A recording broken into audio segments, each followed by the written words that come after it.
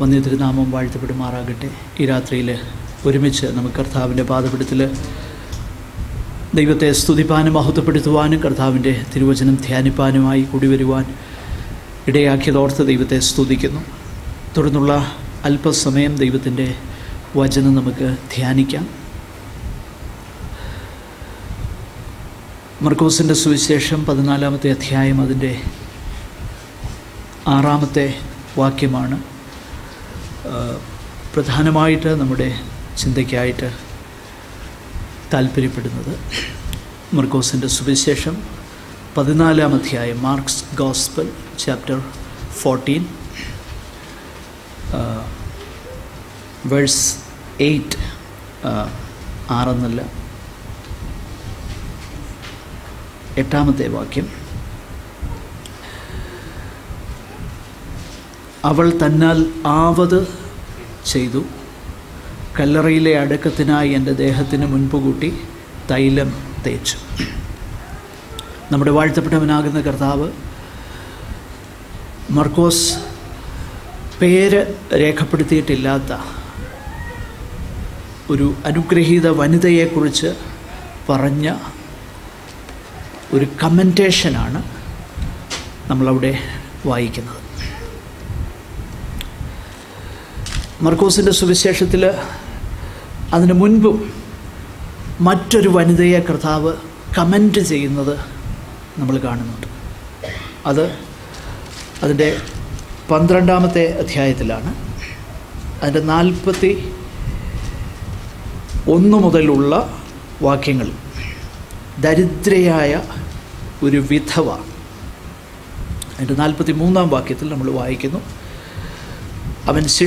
അപ്പോൾ അവൻ ശിഷ്യന്മാരെ അടുക്കൽ വിളിച്ചു, ഭണ്ഡാരത്തിൽ ഇട്ട എല്ലാവരേക്കാളും ഈ ദരിദ്രയായ വിധവ അധികമിട്ടിരിക്കുന്നു എന്ന് ഞാൻ സത്യമായി നിങ്ങളോട് പറയുന്നു. ഈ രണ്ട് സംഭവങ്ങളും സത്യത്തിൽ മർക്കോസ് എന്ന ആ സുവിശേഷകൻ യേശു കർത്താവിനെക്കുറിച്ചുള്ള തൻ്റെ ആ നരേറ്റീവിൽ അതിനെ വിവരിച്ചു വരുമ്പോൾ ഇടയ്ക്ക് ഈ സംഭവങ്ങൾ താൻ പറയുന്നു. അത് കേവലമാകുന്ന ഒരു ഒരു ഒരു ഇൻസിഡൻ്റലി റെക്കോർഡ് ചെയ്ത ഒന്നായിട്ടല്ല ദൈവവചനം നമ്മൾ പഠിച്ചു നോക്കിക്കഴിഞ്ഞാൽ മനസ്സിലാക്കുവാനായിട്ട് കഴിയുന്നത്. കഴിഞ്ഞ ദിവസം ഞാൻ പ്രഭാതത്തിൽ ഇപ്പോൾ ധ്യാനിക്കുന്ന ഒരു വേദഭാഗം മർക്കോസിൻ്റെ സുവിശേഷം. ഞാൻ ദൈവവചനത്തിലായിരുന്നപ്പോൾ കർത്താവിൻ്റെ ആത്മാവ് എന്നോട് സംസാരിച്ചതാകുന്ന കാര്യങ്ങളെയാണ് ഞാൻ നിങ്ങളുമായി ഷെയർ ചെയ്തത്. ദൈവവചനത്തിൽ കൂടെ കർത്താവ് എൻ്റെ ജീവിതത്തോടുള്ള ബന്ധത്തിൽ എന്നോട് സംസാരിച്ച കാര്യങ്ങൾ നിങ്ങളുമായി ഷെയർ ചെയ്യുവാൻ ഞാൻ താല്പര്യപ്പെടുകയാണ്. ഈ 14-ാമത്തെ അധ്യായം നമ്മൾ, അല്ലെങ്കിൽ ആ 12 മുതലുള്ള അധ്യായങ്ങളൊക്കെ ശ്രദ്ധിച്ച് നോക്കിക്കഴിഞ്ഞാൽ കർത്താവിൻ്റെ ക്രൂശ് മരണത്തിന് തൊട്ടു മുൻപുള്ള ആ ആഴ്ചയിൽ സംഭവിക്കുന്ന സംഭവങ്ങളാണ് ഇതെല്ലാം തന്നെ. വിശേഷിച്ച് ഈ 14-ാം അധ്യായം 3 മുതൽ 9 വരെയുള്ളതാകുന്ന വേദഭാഗം, അതിനെക്കുറിച്ച് നമ്മൾ വിശദമായിട്ട് ഇതിനു മുൻപ് ഞാൻ തന്നെ നമ്മൾ ഒരുമിച്ച് ചിന്തിച്ചിട്ടുണ്ട്. അപ്പോൾ ആ ചിന്തിച്ച വിഷയങ്ങളല്ല ഞാനിന്ന് ഫോക്കസ് ചെയ്യുവാൻ ആഗ്രഹിക്കുന്നത്. അവിടെ പല കാര്യങ്ങളുണ്ട്. ഒരു കാര്യം, ചില കാര്യങ്ങൾ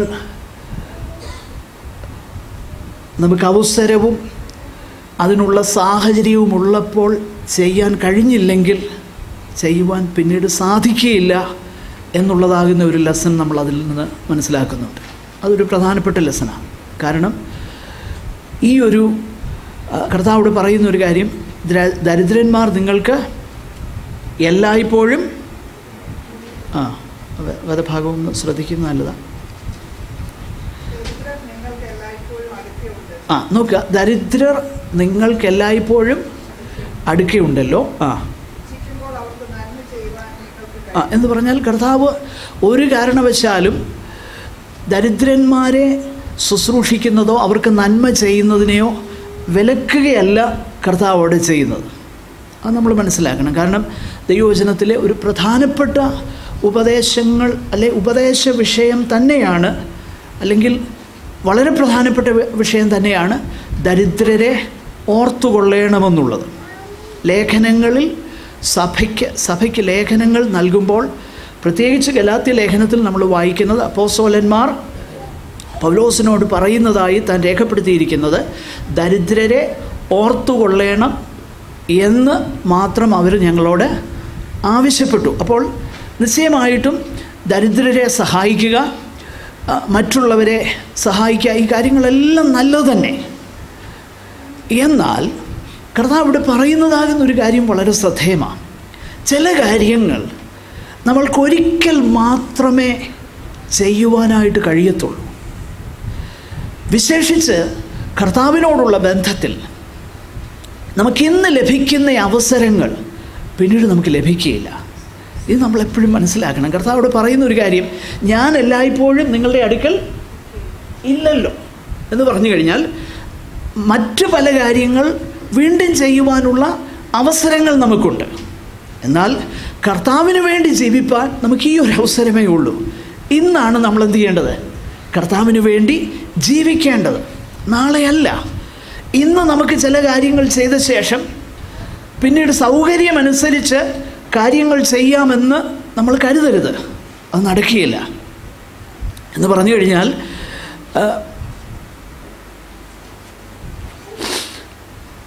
ദൈവം നമുക്ക് തന്നിരിക്കുന്ന അവസരങ്ങൾ വളരെ വിലപ്പെട്ടതാണ്. ആ ഒരു സത്യം നമ്മൾ ഈ വേദഭാഗത്ത് നമുക്ക് മനസ്സിലാക്കുവാനായിട്ട് കഴിയുന്നുണ്ട്. എന്നാൽ ഏറ്റവും അവിടെ മർക്കോസ് കോൺട്രാസ്റ്റ് ചെയ്തിരിക്കുന്ന ഒരു പ്രധാനപ്പെട്ട ചിന്തയെന്നുള്ളത് ഒന്ന് യൂദായെക്കുറിച്ചാണ്.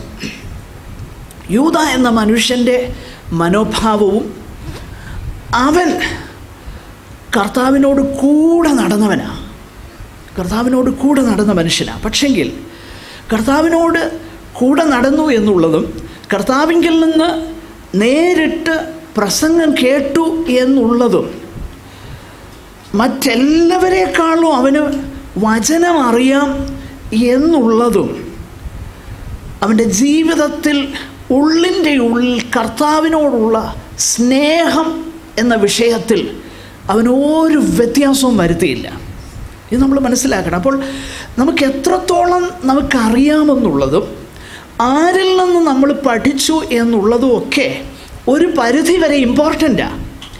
എന്നാൽ the more closer V R to the Lord, the more we have to be watching out. നമ്മൾ എന്ത് ചെയ്യണം? ഉണർന്നിരിക്കണം. നിങ്ങൾ ശ്രദ്ധിച്ച് നോക്കിക്കഴിഞ്ഞാൽ അതിൻ്റെ 13-ാം അധ്യായം അവസാന ഭാഗങ്ങളിലേക്ക് വരുമ്പോൾ കർത്താവ് ആവർത്തിച്ച് പറയുന്നതാകുന്നൊരു കാര്യം, നിങ്ങൾ സൂക്ഷിച്ചുകൊള്ളുവീൻ, ഉണർന്നിരിപ്പീൻ. ആരോടാണ് ഇത് പറയുന്നത്? The disciples, to the disciples who were walking closely to the Lord. So when we walk closely with the Lord, നമ്മൾ കർത്താവിനോട് ചേർന്ന് നടക്കുമ്പോൾ ഓട്ടോമാറ്റിക്കലി നമ്മൾ കർത്താവിനെ അക്ഷയമായി സ്നേഹിക്കണമെന്നില്ല. The more closer we are, the more vigilant we must be. ഏറ്റവും കർത്താവിനോട് ചേർന്ന് നടക്കുമ്പോൾ നമ്മൾ എന്ത് ചെയ്യണമെന്നറിയാമോ? ഏറ്റവും ജാഗരൂകരായിരിക്കണം. ഇത് നമ്മുടെ അനുഭവത്തിൽ നിന്ന് നമുക്ക് മനസ്സിലാക്കാനായിട്ട് കഴിയുന്നുണ്ട്. വിവിധ ആത്മീക ജീവിത അവസ്ഥയിൽ ചില സന്ദർഭങ്ങളിൽ ആത്മീകമായി വളരെ സന്തോഷം നമ്മൾ അനുഭവിക്കുന്ന നിമിഷങ്ങളുണ്ടാകാം. കൂടുതലായി കർത്താവിനോട് അടുത്തു എന്ന് തോന്നുന്ന നിമിഷങ്ങൾ നമുക്കുണ്ടാകാം. ഇതിൽ നിന്ന് നമ്മളെ വേർതിരിപ്പാൻ മറ്റൊന്നിനും കഴിയുകയില്ലെന്ന് ചില സന്ദർഭങ്ങളിൽ ചിന്തിച്ചു പോയിട്ടുണ്ടാകാം. എന്നാൽ നമ്മൾ പുറകോട്ട് നോക്കിക്കഴിഞ്ഞാൽ അങ്ങനെയുള്ള സന്ദർഭങ്ങളിൽ എപ്പോഴൊക്കെ നമ്മൾ ഉണർന്നിരിക്കാതിരുന്നിട്ടുണ്ടോ അടുത്ത നിമിഷം നമ്മൾ വീണു പോയിട്ടുണ്ട്. ഇല്ലേ? ഇതൊക്കെ നമ്മുടെ അനുഭവങ്ങളാണ്. അതുകൊണ്ട് കർത്താവ് തൻ്റെ ശിഷ്യന്മാരോട് പറയുക, the more you walk closer with me, B vigilant, ഉണർന്നിരിപ്പീൻ. അപ്പോൾ യൂദ എന്ന മനുഷ്യൻ കർത്താവിനോട് ഏറ്റവും അടുത്ത് നടന്നയാളാണ്. ഏറ്റവും കർത്താവിങ്കിൽ നിന്ന് വചനം കേട്ടയാളാണ്. പക്ഷെങ്കിൽ ആ മനുഷ്യൻ്റെ ജീവിതത്തിൽ അതൊന്നും അവനെ വിശ്വസ്തയോടെ നിർത്താൻ ഇടയായി തീർന്നില്ല. അതിൻ്റെ കാരണം എന്നാണെന്നറിയാമോ? ബേസിക്കലി യൂദായുടെ തത്വശാസ്ത്രമെന്ന് പറയുന്നത് what I can get out of Christ. അതായിരുന്നു അവൻ്റെ തത്വശാസ്ത്രം. അതായത് കർത്താവിനെയും കൊണ്ട് നടക്കുന്നത് കൊണ്ട് എനിക്കെന്തോ കിട്ടും, എനിക്കെന്തോ കിട്ടും. ഇതായിരുന്നു അവൻ്റെ ചിന്ത. ഇത് യൂദായുടെ മാത്രം പ്രശ്നമല്ലായിരുന്നു. എന്തിനേറെ മറ്റ് ശിഷ്യന്മാരും ഇത് പല സന്ദർഭങ്ങളിൽ പറഞ്ഞിട്ടുണ്ട്. മറ്റ് ശിഷ്യന്മാർ പറഞ്ഞേക്കുന്നത്, ഒരിക്കൽ പത്രോസ് പറഞ്ഞൊരു കാര്യം, കർത്താവേ, ഞങ്ങൾ ഇതെല്ലാം വിട്ട് അങ്ങേ അനുഗമിച്ചു, ഞങ്ങൾക്ക് എന്താണ് കിട്ടുന്നതെന്താ? ഞങ്ങൾ ഇതൊക്കെ വിട്ടു, പക്ഷെ ഞങ്ങൾക്ക് എന്ത് കിട്ടും? മനുഷ്യൻ്റെ ഒരു ബേസിക്കായിട്ടുള്ളൊരു പ്രശ്നമാണിത്. അതായത് അവൻ എപ്പോഴും ലാഭേച്ഛയാണ് അവൻ്റെ മനസ്സിലുള്ളത്. എപ്പോഴും അവന് ലാഭേച്ഛയാണ്. പ്രിയപ്പെട്ടവരെ, ഈ ലോകത്തിൻ്റെ ലാഭേച്ഛ സഭയിൽ കടന്നു വരുന്നത് കൊണ്ടാണ് ഏറ്റവും സേക്രഡായിട്ടുള്ള കാര്യങ്ങൾ ലാഭേച്ഛയുടെ അല്ലെങ്കിൽ ലാഭം കൊയ്യാനുള്ള ഒരു മുഖാന്തരമാക്കി നമ്മൾ തീർക്കുന്നത്. ഉദാഹരണത്തിനെടുത്തേ, ഞാനിത് എപ്പോഴും പറയുന്നൊരു കാര്യമാണ്, ആരാധിച്ചാൽ വിടുതൽ കിട്ടും, ആരാധിച്ചാൽ സൗഖ്യം കിട്ടും. ഇതാണ് വിഷയം. നിങ്ങളാരും എന്നെ തെറ്റിദ്ധരിക്കില്ല. കാരണം നമ്മൾ ഈ തലമുറകളായിട്ട് ഇത് കേട്ടതുകൊണ്ട് അതൊക്കെ ദൈവവചനമാണെന്നുള്ളൊരു ചിന്ത നമ്മുടെ മനസ്സിലുണ്ട്. അതുകൊണ്ട് ഇങ്ങനെ പറയുന്നവരെ ദുരുപദേഷ്ടാക്കന്മാരായിട്ട് മുദ്ര കുത്താനുള്ള സാധ്യതയുമുണ്ട്. അതൊക്കെ ഉള്ളിൽ വെച്ചുകൊണ്ടാണ് ഞാനിത് പറയുന്നത്. നോ, അങ്ങനല്ല ആരാധനയെക്കുറിച്ച് പറയുന്നത്. ആരാധനയെക്കുറിച്ച് പറയുന്നത് എങ്ങനെയാണ്? നിങ്ങൾ ബുദ്ധിയുള്ള ആരാധനയായി നിങ്ങളുടെ ശരീരങ്ങളെ ജീവനും വിശുദ്ധിയും ദൈവത്തിന് പ്രസാദകരവുമായ യാഗമായി സമർപ്പിപ്പിൻ. യാഗമെന്ന് പറഞ്ഞാൽ എന്താ? യാഗമെന്ന് പറഞ്ഞാൽ അത് യാഗമാ, സാക്രിഫൈസാ, ഇല്ലേ? യാഗമെന്ന് പറഞ്ഞു കഴിഞ്ഞാൽ കൊടുക്കുകയാണ്. പിന്നെ ഇങ്ങോട്ട് കിട്ടുക എന്നുള്ളതല്ല അതിനകത്തെ വിഷയം. യാഗമെന്ന് പറഞ്ഞാൽ നൽകുകയാണ്. ഇത് തന്നെയല്ലേ ഈ കൊടുക്കുന്ന കാര്യങ്ങളെക്കുറിച്ചും ഇതല്ലേ നമ്മൾ പഠിപ്പിക്കുന്നത്? ലോകത്തിൻ്റെ പ്രിൻസിപ്പിളാണ് അത്. ലോകത്തിൻ്റെ പ്രിൻസിപ്പിളാണ് ഒന്ന് വെച്ചാൽ രണ്ട് കിട്ടുമെന്നുള്ളത്. അതേ പ്രിൻസിപ്പിൾ ദൈവസഭയിലും കൊണ്ടുവരികയാണ്. അതുകൊണ്ടാണ് പറയുന്നത് കൊടുക്കുക എന്നാൽ നിങ്ങൾക്ക് കിട്ടും. ഓഫ് കോഴ്സ് കർത്താവ് പറഞ്ഞിട്ടുണ്ട് കൊടുപ്പീൻ എന്നാൽ നിങ്ങൾക്ക് കിട്ടും. പക്ഷെ അതെന്താണെന്നുള്ളത് നമ്മൾ പഠിക്കുന്നില്ല. ഞാൻ പറയട്ടെ എൻ്റെ പ്രിയപ്പെട്ടവരെ, ആ ഒരു തത്വശാസ്ത്രമാവിനുള്ളത്. അപ്പം ഇവൻ്റെ തത്വശാസ്ത്രം എന്നാണെന്നറിയാമോ? ഇവൻ പറയുന്നത് കർത്താവിനെയും കൊണ്ട് എനിക്ക് എന്താണ് പ്രയോജനം? അതാ ഇവൻ്റെ ഉള്ളിൽ കിടക്കുന്നത്. ഈ വചനമൊക്കെ പഠിക്കുന്നത് കൊണ്ട് അല്ല ഇതൊക്കെ ചെയ്യുന്നത് കൊണ്ട് എനിക്കെന്താ പ്രയോജനം? അത് ഒരു സമയത്തല്ലേ മറ്റൊരു സമയത്ത് പുറത്തു വരും. നമ്മുടെ ബേസിക്കായിട്ടുള്ള, അതായത് നമ്മൾ സുവിശേഷം എന്താണെന്നുള്ളത് വ്യക്തമായിട്ട് മനസ്സിലായില്ലെങ്കിൽ ഒരു സമയത്തല്ലെങ്കിൽ വേറൊരു സമയത്ത് ഇത് പുറത്തു വരും. അത് നമ്മൾ മറന്നു പോകരുത്. അതുകൊണ്ടാണ് നമ്മുടെ ബേസസ് ശരിയാകണം. ഇനി ഞാൻ ആ വിഷയത്തിലേക്ക് വരാൻ പോകുകയാണ്. എന്താണ് ട്രൂ ഡിസൈപ്പിൾഷിപ്പ് എന്ന് പറഞ്ഞാൽ എന്താ? കർത്താവ് ഈ രണ്ട് സംഭവങ്ങളിൽ കൂടെ ആ ട്രൂ ഡിസൈപ്പിൾഷിപ്പ് എന്താണെന്ന് സത്യത്തിൽ പഠിപ്പിക്കുക. അല്ലെങ്കിൽ മർക്കോസ് സുവിശേഷകൻ ഈ കാര്യം പറഞ്ഞു വരുമ്പോൾ പെട്ടെന്ന് ഈ ഒരു സ്റ്റോറി ഇൻസേർട്ട് ചെയ്യുക. നിങ്ങളൊന്ന് ശ്രദ്ധിച്ച് നോക്കിയാൽ അത് മനസ്സിലാക്കാൻ കഴിയും. 14 മുതൽ 14-ാം അധ്യായം 1-2 വാക്യങ്ങളിൽ യൂദായുടെ കാര്യം പറയുക. എന്നിട്ട് 10 മുതൽ അത് കണ്ടിന്യൂ ചെയ്യുക. ശ്രദ്ധിച്ചേ, 14-ാം അധ്യായം 1-2 വാക്യങ്ങളിൽ യൂദായുടെ കാര്യം പറഞ്ഞേച്ച് 10-ാം വാക്യം മുതൽ അതേ സംഭവം കണ്ടിന്യൂ ചെയ്യുക. അതിൻ്റെ ഇടയ്ക്ക് ഈ ഒരു വിഷയം മർക്കോസ് കൊണ്ടുവരികയാണ്. ഈ ദൈവത്തിൻ്റെ പരിശുദ്ധാത്മാവ് ഒരു കാര്യം ചെയ്യുമ്പോൾ നിശ്ചയമായിട്ടും അതിനകത്ത് നമുക്ക് ഒത്തിരി കാര്യങ്ങൾ പഠിക്കാനുണ്ട്.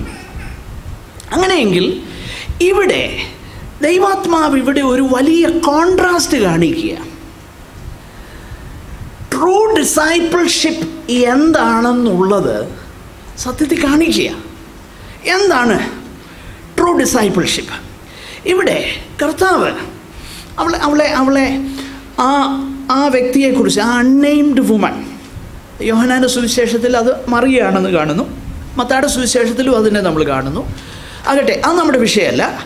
ഇവിടെ മർക്കോസ് സുവിശേഷകൻ പേരെഴുതാതെ ഒരു സ്ത്രീയെക്കുറിച്ച് പറയുകയാണ്. എന്നിട്ട് അത് ഭയങ്കര വിലയുള്ളതാണെന്നും ഒരു വർഷം ഒരാൾ ജോലി ചെയ്താൽ കിട്ടുന്ന ആ കാര്യമാണെന്നും അതിൻ്റെ ശമ്പളമായിട്ട് കിട്ടുന്ന ആ വിലയ്ക്കുള്ള ഒരു സുഗന്ധദ്രവ്യം. ഞാൻ അതിനെക്കുറിച്ച് പഠിച്ചപ്പോൾ ബൈപാസിങ് ഒരു റെഫറൻസ് അങ്ങ് പറയട്ടെ. അതിനെക്കുറിച്ച് ഞാൻ അല്പം ഒന്ന് പഠിച്ചപ്പോൾ ഒരു കാര്യം എനിക്ക് മനസ്സിലായി. പല കമൻറ്റേറ്റേഴ്സും അതിനെക്കുറിച്ച് പറയും. ഈ സ്വച്ഛജട മാംസി തൈലം എന്ന് പറയുന്നത് സത്യത്തിൽ ഇത് ഇന്ത്യയിൽ മാത്രം വളരെ റയറായിട്ട് വളരുന്ന ഒരു ഹെർബ്, ഒരു ചെറിയ ചെടിയുണ്ട്. അതിൽ നിന്നുണ്ടാക്കുന്ന, ലോകത്തിൽ വേറെ ഒരിടത്തുമില്ല. അപ്പോൾ എനിക്ക് സന്തോഷം തോന്നി.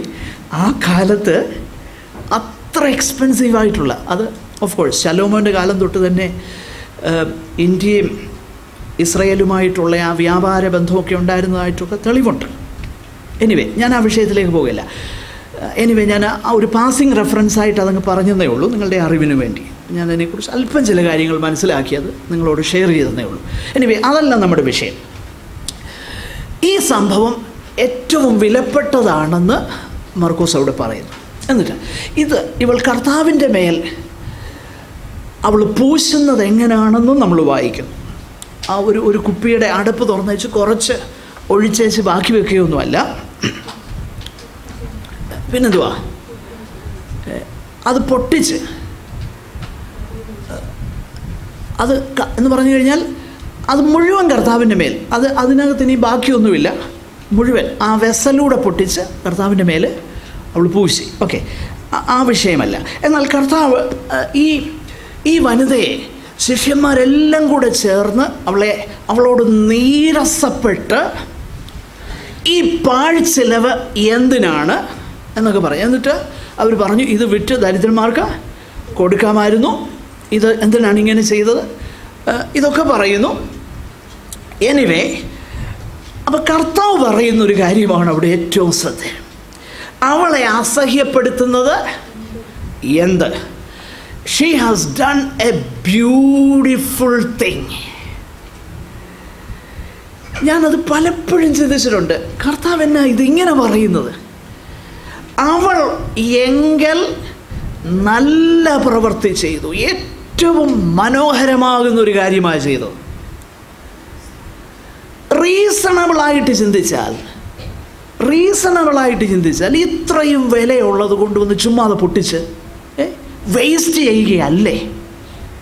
ഹ്യൂമൻ റീസണിങ് അനുസരിച്ച് അങ്ങനെ ചെയ്ത ഒരു കാര്യത്തെക്കുറിച്ച് കർത്താവ് പറയുകയാണ്, അവളെങ്കിൽ നല്ല പ്രവൃത്തി ചെയ്തു. എന്നിട്ട് പറയുകയാണ്, അവൾ തന്നാൽ ആവത് ചെയ്തു. ആ വാക്കാണ് എൻ്റെ മനസ്സിലേക്ക് എന്നോട് വളരെ ശക്തമായിട്ട് ഇടപെട്ട ഒരു വേദഭാഗമാണ്. തന്നാലാവത് അവൾ ചെയ്തു.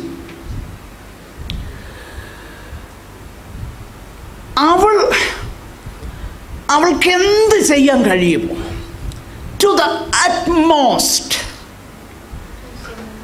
ആ സ്ത്രീയെ സംബന്ധിച്ചിടത്തോളം അവൾക്ക് എന്താണ് മാക്സിമം ചെയ്യാൻ കഴിയുന്നത് അതവൾ എന്ത് ചെയ്തു? കർത്താവിന് വേണ്ടി ചെയ്തു. അതാ വിഷയം. ആ തൈലത്തിൻ്റെ വിലയല്ല കാര്യം. പിന്നെന്തുവാ? അവളുടെ ആ കർത്താവിനോടുള്ള ഡിവോഷനാണ് വിഷയം. പ്രിയപ്പെട്ടവരെ, അത് ഭയങ്കര വിഷയമാണ്. ഈ കർത്താവിനോടുള്ള ആ ഭക്തിയാണ് വിഷയം. അതിൽ നിന്നുത്ഭവിക്കുന്ന കാര്യമാണ് മനോഹരമായ കാര്യം. അല്ലാതെ ചില കാര്യങ്ങൾ നമ്മൾ ചെയ്തു കൂട്ടുന്നതിലല്ല, ചില കാര്യങ്ങൾ ചെയ്തു കൂട്ടുന്നതിലല്ല, കർത്താവിനോടുള്ള സ്നേഹവും ഭക്തിയിൽ നിന്നും അത് ഡ്രൈവിംഗ് ഫോഴ്സായിട്ട് ചെയ്യുന്ന കാര്യം, അതാ വിഷയം. അത് മനോഹരമാണ്, അതേറ്റവും മനോഹരമാണ്. തന്നാൽ ആവതവൾ ചെയ്തു. ഇത് ഡിസൈപ്പിൾഷിപ്പിൻ്റെ ഒരു പ്രധാനപ്പെട്ട കാര്യമാണ് നമ്മൾ മനസ്സിലാക്കണം. ശിഷ്യത്വത്തിൽ ഈ കാര്യം വളരെ ഇമ്പോർട്ടൻ്റാണ്. എന്തുകൊണ്ടാണ് അത് ഇമ്പോർട്ടൻ്റ് ആണെന്ന് ഞാൻ പറയാൻ കാര്യം, ഞാൻ അതേ സുവിശേഷത്തിൽ 12-ാം അധ്യായത്തിൽ മുമ്പേ നമ്മൾ റെഫർ ചെയ്ത ആ വേദഭാഗത്തേക്കൊന്ന് വന്നേ. അവിടേക്ക് വരുമ്പോൾ അവിടെ ആ ഒരു പശ്ചാത്തലം നമ്മൾ വായിച്ചു നോക്കിക്കഴിഞ്ഞാൽ പല കാര്യങ്ങൾ, മുകളിൽ ഭക്തിക്കാരാകുന്ന ആൾക്കാരെക്കുറിച്ചൊക്കെ നമ്മൾ വായിക്കുന്നുണ്ട്. എന്നാൽ 41-ാമത്തെ വാക്യം മുതൽ അതിനെക്കുറിച്ച് പല കാര്യങ്ങളുണ്ട്. ഈ ടെമ്പിളിൽ ഓഫർ ചെയ്യാൻ വരുമ്പോൾ അന്നത്തെ ആ സമ്പ്രദായം അനുസരിച്ച് ഇപ്പോൾ ഏത് ഓഫറിങ്ങിന് വേണ്ടിയിട്ടാണ് ഒരാൾ ഒരു ഓഫറിങ്ങുമായിട്ട് വരുന്നത്, ഒരു സ്തോത്രകാഴ്ചയുമായിട്ട് വരുന്നത്, അപ്പോഴതിന് ഒരു രജിസ്ട്രി ഉണ്ട്. അവിടെ ഒരു രജിസ്ട്രി ഉണ്ട്. അത് സ്വീകരിച്ച് അല്ലെങ്കിൽ അത് തിട്ടപ്പെടുത്തുന്ന ഒരാളുണ്ട് അവിടെ. ഇന്ന യാഗത്തിന് അല്ലെ ഇന്ന കാര്യത്തിന് ഒരാൾ, ഞാൻ പോയി അല്ലെ നിങ്ങൾ ആരെങ്കിലും പോയി ഓഫർ ചെയ്യാതിരിക്കട്ടെ, അപ്പോൾ നമ്മളവിടെ ചെല്ലുമ്പം അത് നോക്കിയിട്ട് ഈ പറയുന്ന കാര്യത്തിനുള്ള എമൗണ്ട് ഉണ്ടോ നോക്കുന്ന ഒരാളുണ്ട്. അപ്പോൾ സാധാരണയായിട്ട് അവിടെ ഇരിക്കുന്ന ആളെന്ത് ചെയ്യുമെന്നറിയാമോ? ഇത് നോക്കിയിട്ട് വിളിച്ചു പറയും, തെക്കേലെ തോമാച്ചൻ 25,000 രൂപ. ഞാൻ മനസ്സിലാകാൻ വേണ്ടിയിട്ട് അങ്ങ് പറയുക, ഉറക്കെയാണ് പറയുന്നേ എന്ന് പറയും. അപ്പം ഈ തെക്കേലെ തോമാച്ചനൊക്കെ എന്തൊരു ഗമയിലാണ് വരുന്നേ അല്ലേ? അപ്പം അങ്ങനെ ഇരിക്കുമ്പോഴാണ് ഈ പാവ സ്ത്രീ, അവളുടെ വസ്ത്രം കണ്ടാൽ തന്നെ അറിയാം അവളുടെ അവള് അന്ന് സർക്കുലേഷനിലുള്ള, ഇപ്പം ഇന്ന് നമ്മുടെ നാട്ടിൽ ഇപ്പോഴേതാ ഏറ്റവും ചെറിയ നാണയമെന്ന് എനിക്കറിയത്തില്ല, എത്ര 50 പൈസ ഇപ്പം നടക്കുമോ അറിയത്തില്ല. അന്ന് ഞാൻ അതിനെക്കുറിച്ച് മനസ്സിലാക്കിയത്, അപ്പോൾ സർക്കുലേഷനിലുള്ള ഏറ്റവും ചെറിയ 2 നാണയങ്ങളാണ്. അപ്പോൾ ഇതും കൊണ്ട് ഇങ്ങോട്ട് വരുമ്പോഴേ അവിടെ തെക്കേലെ തോമാച്ചാൻ 25,000 എന്നൊക്കെ പറയുമ്പോഴേ ഇവളുടെ പേരൊക്കെ വിളിച്ച് അവിടെ രജിസ്റ്റർ ചെയ്തേച്ച് ഇവൾ കൊണ്ടുവന്ന് അങ്ങോട്ട് ഇടുമ്പോഴത്തെ അതൊന്ന് ചിന്തിച്ച് നോക്കിക്കേ. പക്ഷെ കർത്താവ് ഇതെന്ത് ചെയ്തുകൊണ്ടിരിക്കുക? ഒബ്സർവ് ചെയ്തുകൊണ്ടിരിക്കുക.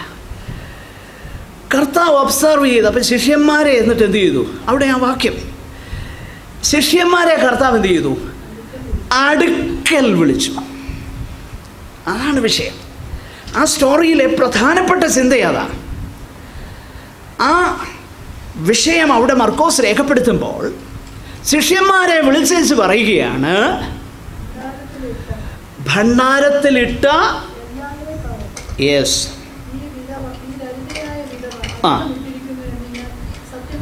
നോക്കുക, ഈ ദരിദ്രയായ വിധവ അധികമിട്ടിരിക്കുന്നു എന്ന് പറഞ്ഞാൽ അവൾ ഇട്ടത്, തെക്കേലെ തോമാച്ചൻ ഇട്ടത് വാട്ട് ഹി കുഡ് സ്പെയർ, അതാ കൊണ്ടിട്ടത്. പുള്ളിയുടെ മിച്ചമൊക്കെ വന്നത് എന്തൊക്കെ മാറ്റി വെക്കാൻ പറ്റി അതാ കൊണ്ടിട്ടേ. എന്നാൽ ഇവളെന്ത് ചെയ്തു? She spared nothing. അവിടെയാ വിഷയം. എന്നിട്ട് ശിഷ്യന്മാരോട് പറയുക, ഇതാ ഡിസൈപ്പിൾഷിപ്പ്. ഇതാ ഡിസൈപ്പിൾഷിപ്പ്. എന്താ ഡിസൈപ്പിൾഷിപ്പ്? ശിഷ്യന്മാരെ അടുക്ക വിളിച്ച് കാണിക്കുക. അവള് അത് തന്നെയാണ് കർത്താവ് ഇവരോട് പഠിപ്പിച്ചുകൊണ്ടിരുന്നത്. ഒരുവൻ എൻ്റെ പിന്നാലെ വരുവാൻ ഇച്ഛിച്ചാൽ. ഡിസൈപ്പിൾഷിപ്പ് എന്നാൽ എന്താ? ഡിസൈപ്പിൾഷിപ്പ് എന്ന് പറഞ്ഞാൽ തന്നെത്താൻ മുഴുവൻ കർത്താവിനായി സമർപ്പിപ്പാൻ കഴിയുന്ന ആ മനോഭാവമാണ് ഡിസൈപ്പിൾഷിപ്പ്. അതിൽ കുറഞ്ഞ ഒന്നല്ല. കർത്താവിനെ കൊണ്ട് എന്ത് നേടാമെന്നുള്ള ചിന്തയാണ് ഇന്നത്തെ സ്യൂഡോ ഡിസൈപ്പിൾഷിപ്പിൽ നമ്മൾ കേൾക്കുന്നത്. അതല്ല. ബിബ്ലിക്കൽ ഡിസൈപ്പിൾഷിപ്പ് എന്ന് പറഞ്ഞാൽ ഇതാണെന്ന് കർത്താവ് പഠിപ്പിക്കുക. ഇതാണ് കർത്താവ്. കാരണം യേശു കർത്താവ് തന്നെ എന്താ കാണിച്ചത്? അവൻ തന്നെത്താൻ ഒഴിച്ചു. He emptied himself. അതാ കർത്താവ് കാണിച്ചു കൊടുത്തത്. എന്നിട്ട് പറയുക, ഈ സുവിശേഷം ലോകത്തിൽ എവിടെയൊക്കെ പ്രസംഗിക്കുമോ അതെല്ലാം ഇവളുടെ ഓർമ്മയ്ക്കായി എന്ന് പറഞ്ഞാൽ ട്രൂ ഗോസ്പൽ എന്ന് പറഞ്ഞാൽ എന്താ? Come and give യുവർസെൽസ് what you could. തന്നാൽ ആവത് ചെയ്തു. ഇതാ ദൈവം എന്നോട് സംസാരിച്ചത്. Do you do what you could. അതാ വിഷയം. എനിക്ക് ചെയ്യാൻ കഴിയുന്ന ആവത് ഞാൻ ചെയ്യുന്നുണ്ടോ? അതാ വിഷയം. ഞാൻ പല കാര്യങ്ങൾ ചെയ്യുന്നുണ്ടാകാം, പക്ഷെ ഡിസൈപ്പിൾഷിപ്പ് അതല്ല.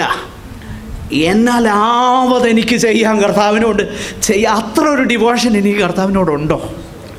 അത്ര ഒരു സ്നേഹം എനിക്കുണ്ടോ?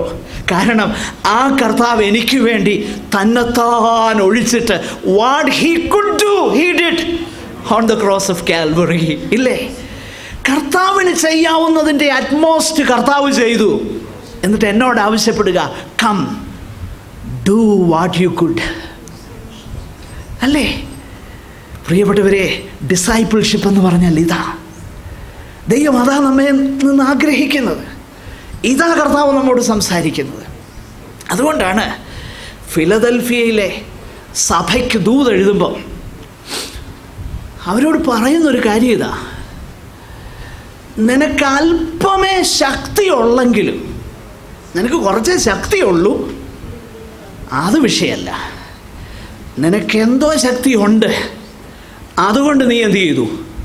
നിനക്ക് അല്പമേ ശക്തി ഉള്ളൂ എങ്കിലും പറഞ്ഞേ ബാക്കി, നീ എൻ്റെ വചനം കാത്തു. ഓക്കെ, ഇത് നമ്മളെക്കുറിച്ച് പറയാൻ പറ്റുമോ? നമുക്ക് കൂടുതൽ ശക്തി എന്നുള്ളതല്ല വിഷയം. നമുക്ക് അല്പമേ ശക്തി ഉള്ളെങ്കിൽ അതുകൊണ്ട് നമ്മൾ ജീവിക്കണം. മനസ്സിലാകുന്നുണ്ടോ? What he could. അവൾ എന്ത് ചെയ്തു? തന്നാൽ ആവത് ചെയ്തു. അവൾ ഇത് ചെയ്തപ്പോൾ ഒരിക്കലും അവൾ ചിന്തിച്ചിരുന്നില്ല അവൾ ചെയ്യുന്നത് എന്താണ്. തന്നാൽ ആവത് അവൾ ചെയ്തപ്പോൾ ഒരിക്കലും ഒരു പക്ഷേ മറിയ ചിന്തിച്ചില്ല, ഇത് ഞാൻ കർത്താവിൻ്റെ അടക്കത്തിന് വേണ്ടി കർത്താവിൻ്റെ ശരീരത്തെ പൂശുകയാണ്. ഓ, എന്തൊരു പ്രിവിലേജാ അതല്ലേ! എന്നോ പ്രിവിലേജാ. എവിടെ നിന്നാണ് ആ പ്രിവിലേജ് ഉണ്ടായത്? കർത്താവിനോടുള്ള സ്നേഹത്തിൽ നിന്നാണ് ഉണ്ടായത്, അല്ലേ? കർത്താവിനോടുള്ള ആ ഭക്തിയിൽ നിന്നാണ് ഉണ്ടായത്. കർത്താവിന് വേണ്ടി എന്തും നൽകുവാനുള്ളതാകുന്ന ആ ഒരു വലിയ ഡിവോഷനിൽ നിന്നാണ് അതുണ്ടായത്. അതുകൊണ്ട് എന്ത് പറ്റി? യേശു കർത്താവ് പറയുകയാണ്, ഒരു പക്ഷേ ശിഷ്യന്മാർക്കൊന്നും അത് പിടികിട്ടി കാണത്തില്ല, അവക്കും പിടികിട്ടി കാണത്തില്ല, ആ വ്യക്തിക്കും പിടികിട്ടി കാണത്തില്ല. മറിയ ആണ് നമ്മൾ പിന്നീട് മനസ്സിലാക്കുന്നു. പക്ഷേങ്കിൽ അവൾക്കും മനസ്സിലായി കാണത്തില്ല. അവൾ എൻ്റെ അടക്കത്തിന് വേണ്ടിയിട്ട് എന്ത് ചെയ്യുക? ആ മുൻകൂട്ടി she was preparing for my burial. Oh, what A privilege it is, ഇല്ലേ? പ്രിയപ്പെട്ടവരെ, ഇത് നമ്മൾ മനസ്സിലാക്കണം. നിത്യതയിൽ അതായിരിക്കും കർത്താവിന് വേണ്ടി ഇന്ന് ഉള്ളിൽ നിന്നുള്ള സ്നേഹത്തിലും ഭക്തിയിലും നമ്മൾ ജീവിക്കാമെങ്കിൽ അതാ സംഭവിക്കാൻ പോകുന്നത്. കർത്താവിനോടുള്ളതാകുന്ന ആ സ്നേഹത്താൽ നമ്മുടെ ഹൃദയം നിറയട്ടെ. കർത്താവിനോടുള്ള ആ ഡിവോഷൻ നമുക്കുണ്ടാകട്ടെ. കർത്താവിന് വേണ്ടി വാട്ട് ഐ കുഡ് തന്നാലാവത്, എനിക്കാവത് ചെയ്യാൻ കർത്താവേ എനിക്ക് കഴിയണേ, അത്രയ്ക്കുള്ള ഒരു ഡിവോഷൻ എൻ്റെ ഹൃദയത്തിൽ തരണമേ.